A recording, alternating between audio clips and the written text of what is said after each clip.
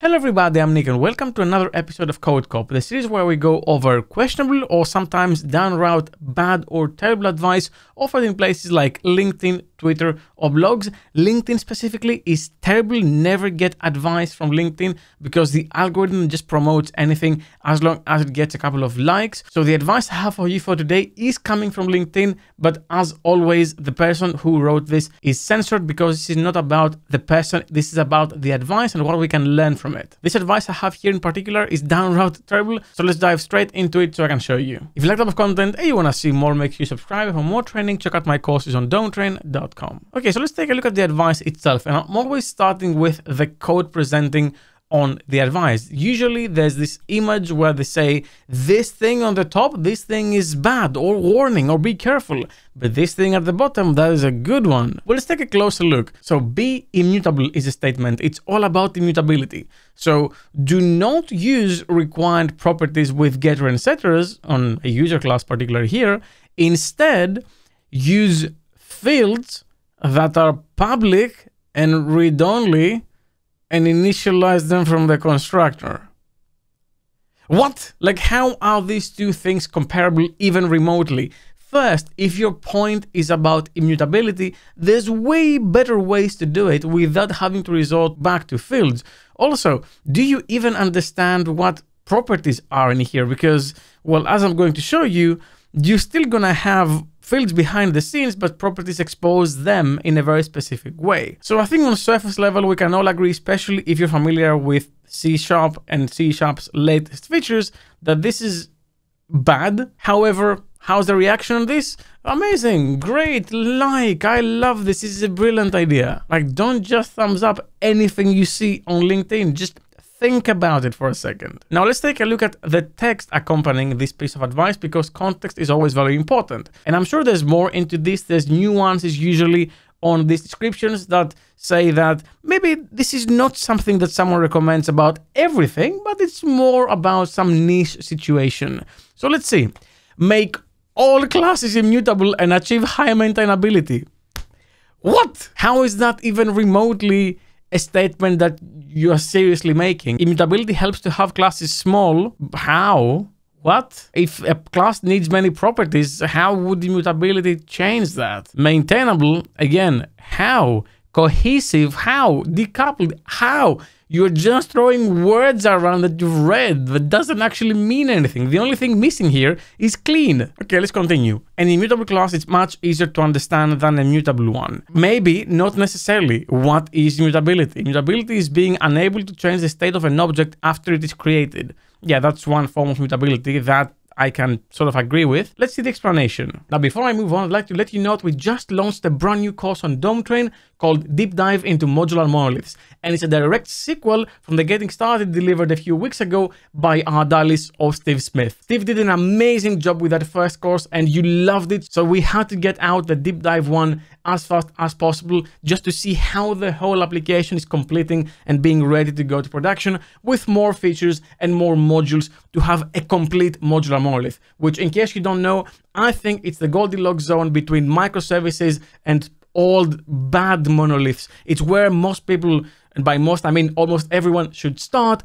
before they feel like they have to go anywhere else, maybe microservices or maybe even further. Both the deep dive and the getting started should be taken by every .NET developer working in modern .NET. There's so many best practices you're gonna learn there. And to celebrate the launch of the deep dive, you can use code modular20 at checkout or use a link in the description to claim 20% off that course.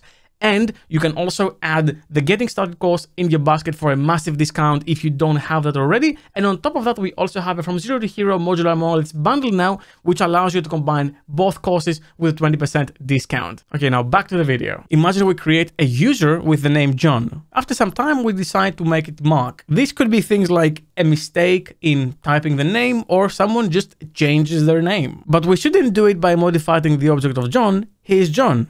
You cannot make it Mark. You should not be able to.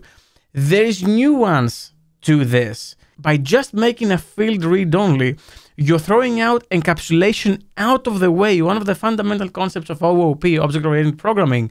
Because normally what you would have is a change name method where the name is changed by the user class, the class who should own the functionality or maybe you have a user service that allows you to mutate the name of John to Mark. Yes, you can represent all your changes by creating a whole new object every time, and I'm going to show you a few ways that C# has improved in this. But this is a very costly operation, and one of the biggest issues with functional language specifically that have immutability baked into everything is that they can be slower because of how they handle object creation every single time. Okay, let's continue. So to create a new user, you just create a new instance of the user and then you reassign everything. So it's like mapping all over again to reassign everything. Now we have the with keyword, and I'm going to show you the with keyword that is not mentioned anywhere at all here. An immutable object encapsulates whatever is necessary. It will never change. There are very valid cases for immutability. Contracts specifically are a great candidate for immutability because those objects have some incoming data. They don't need to be changed. You just take it and you put it somewhere. But saying make all classes immutable is just such a stretch. Like, don't give such dumb advice, just general advice, just because you have to write something that Monday. Do you want a different object? Create a new one. Do not touch the existing one. Maybe you can create an object with a more generalized name, but if you violate OOP rules, it is not a good hack. Well, you violate OOP rules by using a functional concept by definition, because encapsulation should wrap how this data is changed, particularly with getters and setters. And in this case, in C# we call them properties. Let's go into the ID to take a closer look. Okay, so let me show you what I have here. I have the exact same code as in the example. So the argument is that if you use this first bad approach that is mutable, then you can go here and say user.name is, I don't know, John. Yeah, okay, sure, it is. Now, can I make it immutable without having to change everything back to a field? Well, I actually can, because I can have the init keyword in C# that makes that property over here initializable only, init only. Nothing can change its value after it has been initialized. Want to use a constructor? Well, you don't have to use the init keyword. You could just use the constructor and pass the parameter in the constructor if you really want to, and then that you can initialize here. The alternative to making this init only as well, of course, is removing the required keyword and removing init and then making a constructor, and that constructor can have the name, and then you can say name is name, and that's about it. You can pass all the other things down. There's no point in doing that because now we have the init keyword and we have the required keyword. So why would you bother? So that kind of kills all the immutability discussions for me, because why would you go back to a field that you publicly expose? And yes, it's read-only, so you can't change its value, but then you have to use constructor for everything, so you're forcing the user to use that. But someone might not want to use the constructor to initialize it. They might want to use the initialization approach over here. Or what if, to represent state like this, you use a record? So you say public record user, and just for the differentiation, I put a big R in the end, and then you have name, and then string surname, and then string email.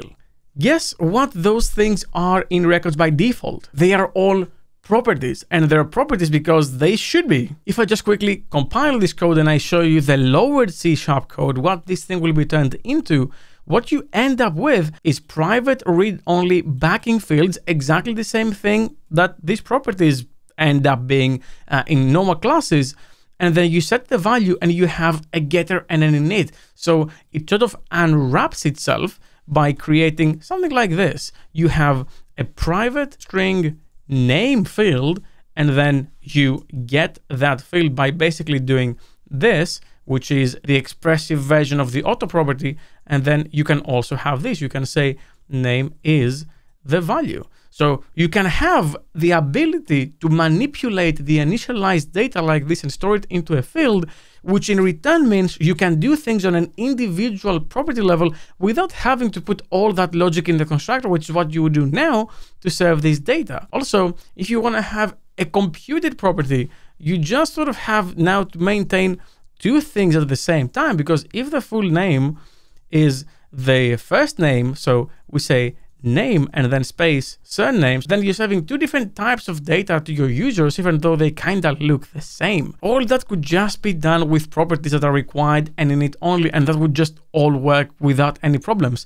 Now, the other benefit of the record, which I'm going to use here, is that the record allows you to do what that person suggested, which is if you want a new user and that user only has a few things changed, for example, the first name, I can say that the new user is a user 2, so this record with, and I can say the name being John. And that gives you that new user who has everything the same as the original one, but with a different property on the name. So even though that user here, the user 2, is immutable, and I can't say, John here, that doesn't matter because I can generate a new class, and that new class with a with keyword only has that new property. The rest is just basically copied. Now, this means because records are classes by default, I am going to have a whole new object allocation, and that is expensive. So you do want to use it sparingly, but we do have an option to do this